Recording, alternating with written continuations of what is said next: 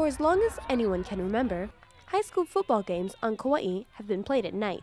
So, it's unusual to be playing a game under the sun rather than under the lights. But as of the 2010 KIF football season, the County of Kauaʻi has decided that the traditional Friday night football games be moved to Saturday afternoon. But why? It's because of this little guy, the Newell shearwater, an endangered species found only on Kauaʻi. These birds are unique and they're very special to Kauai, and that comes with a responsibility. So we need to work together to protect them and make sure that they're here for future generations to come. The bright football lights can confuse the birds when they're on their first flight out to sea, and they can crash into the ground and sometimes they'll die. Because their population is declining so rapidly, we need to do everything we can to prevent this from happening. But others may not agree. They look forward to their senior season in the lights with a full crowd of fans, band playing, the fans behind them, and that was all taken away.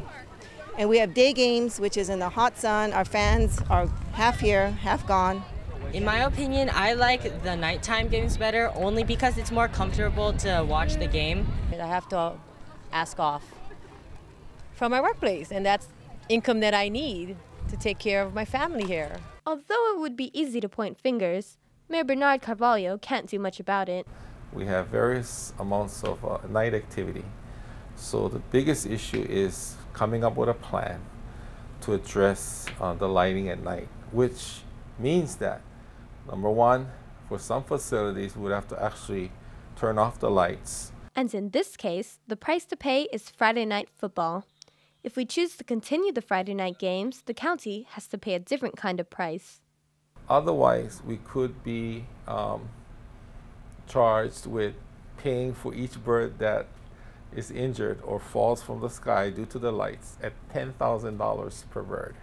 Hopefully it's not permanent. We want to make sure that we offer every opportunity for our families and our players to play at night. I know it's so exciting at night, but we need to be very responsible, and we're trying our best to make it sure that we are following the laws that are before us. Well, it's not really a black and white issue. It's not, can we have football or can we have birds? I think we all need to work together and find a solution to the problem. Currently, the County of Kauaʻi is searching for that solution.